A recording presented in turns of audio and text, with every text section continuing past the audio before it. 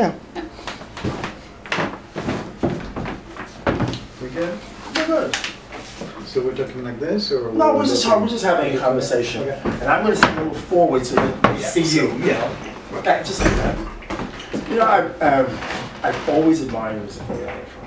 Thank you. I have to say this because of your process. I got to see a little bit of your rehearsal, and you were working with Stravinsky, and I love Stravinsky, and you had the score, and you were making your choreographic notes into the score, which meant that you weren't going to waste any time. You were right on the Try money. not to. Time is money, you know, and it's nothing like like a good deadline and you know, the pressure to get you going. So no, there's not much time to. Unfortunately, it's not. You know, people think it's the creative process is all this luxury of you know of time and just wandering around until inspiration comes and all this. You know, but most artists, most professional artists have deadlines and have to push themselves, you know, to produce basically. And actually, you mentioned Stravinsky, so he's the best example of that. You know, when you famously said that the more limitation you give yourself, you know, the more structure, the more limitation, the more creative you can get, which people think it's the other way. Everything is possible, then, you know, you're extremely, creative and productive, but actually, as he showed us, the more you give yourself, you know, limitation, deadlines and everything, the more you actually trigger the process and get creative. Well, you limit your choices and you make new tasks for yourself. Yeah. And when I found that most of what creativity is problem solving. Absolutely, exactly. Yeah, from the very beginning, the first problem is, what am I going to do? Yes, and who's going to pay for it? Yes. Well, that too, yeah. But you know, try not to think about that too much. But the first problem is the blank page, the blank canvas, and to figure out what is the first stroke and where is that going to take you. But you're absolutely right. I think it's a very good way to look at it. It's problem solving, and in that way, it's. I always felt that it was close to science. It was close to architecture. To me, it's the same kind of process. You know, you've got issues, you've got things to solve, and what is the best way to solve that? You know, that problem or that issue, and then that's how you find your way, and the work just becomes, yours, and art. One of the things that I noticed, other than being extremely musical, but I saw you work with the score, I understood why. Because it's not that you're enslaved by the music, but you understand the music, and that gives you a place to work. Yes. And how it sounds and what it is usually two different things. Yeah. So what I like to say is, so being musical or extremely musical, as you say, I take that as a compliment. So it could be not taken as a compliment.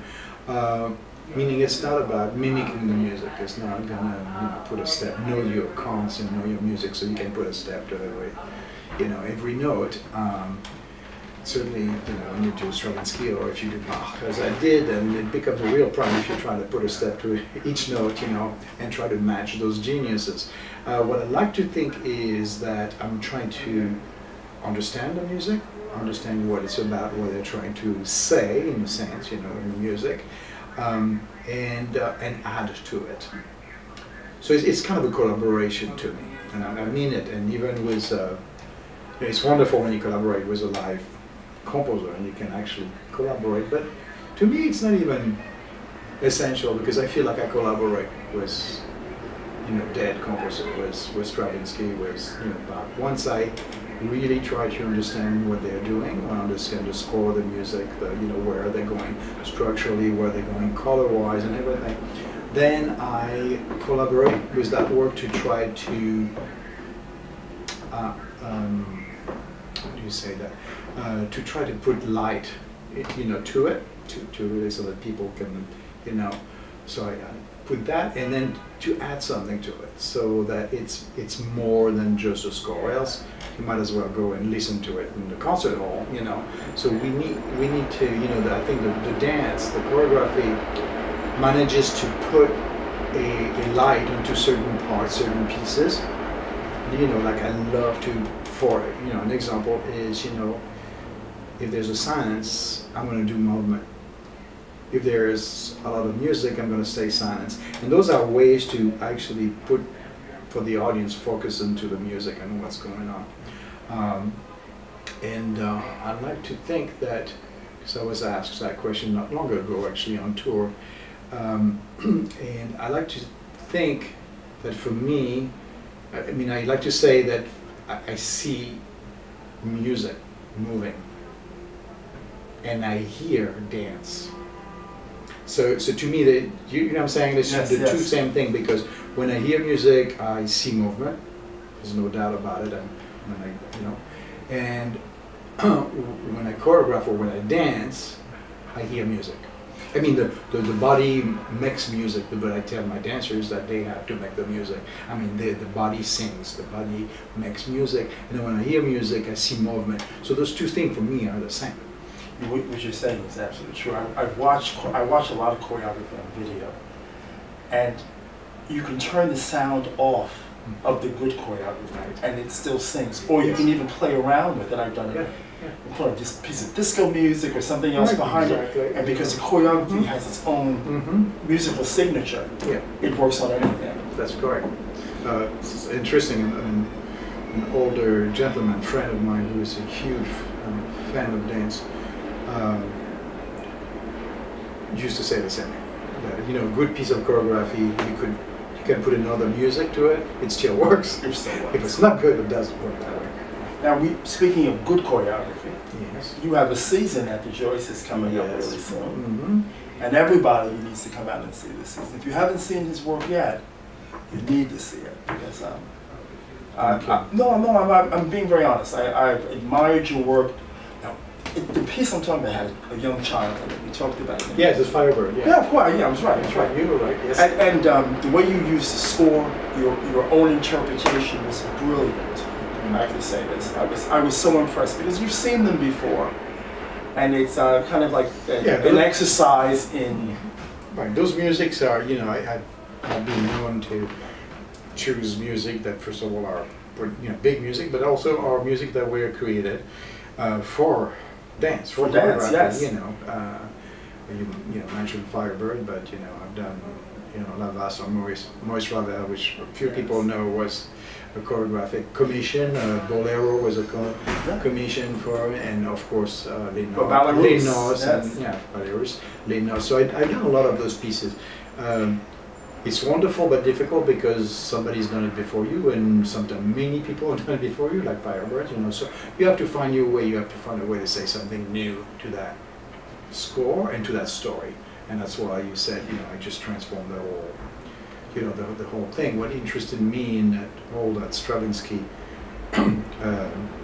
journey I did an entire program of 4 Stravinsky pieces, was to see what was at the essence of the piece. I mean, I'm talking not the music here, but although the music, you know, as I said, was meant for the, you know, for the piece of choreography, therefore there was a story, I mean, there was a, you know, there was a libretto in a sense.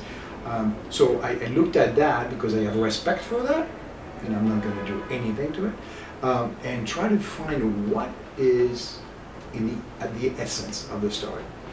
So no, I'm not interested in having an ogre and a princess and a prince, and you know, nowadays it would not make sense, and doesn't make sense in my, you know, psyche. But really, what is this about? What is this story about? You know, it's a rite of passage, and it's a. So you know, I go there, I take that, and from that essence, then I create something abstract, which talks about those same times. So yes, my Firebird was not a beautiful ballerina kicking the back of her head, as we know her. She was a little, you know, 9 years old girl. But what she was representing was exactly, to me, the same as what the original Firebird. The magic of it, to me, was the magic of a child and its power of creativity and innocence was what she was passing on to those people, which is exactly the same thing that the Firebird was. So you know, that's the way I like to work. This season, of course, is. Hold on one second. Sure. alert. Yes, it seems like that. And then that was right on. I should have turned it off. I'm so sorry. It's a good, yeah, it's for my season, it's very good. Yeah, this scares you. My New York season, that's fits really well with my, with Let me do two things. I'm going to stop this.